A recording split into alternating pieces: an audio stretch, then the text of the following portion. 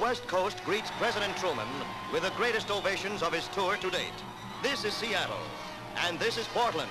After flying over the flood-stricken area, the President authorized $10 million for emergency housing. Next day, receiving an honorary degree from the University of California, Mr. Truman makes a major pronouncement of American foreign policy.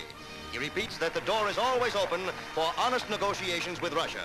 But he adds, the great issues of world peace and world recovery are sometimes portrayed as disputes solely between the United States and the Soviet Union. This is not the case.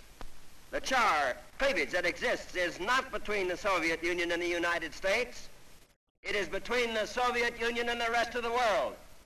What the world needs in order to regain a sense of security is an end to Soviet obstruction and aggression.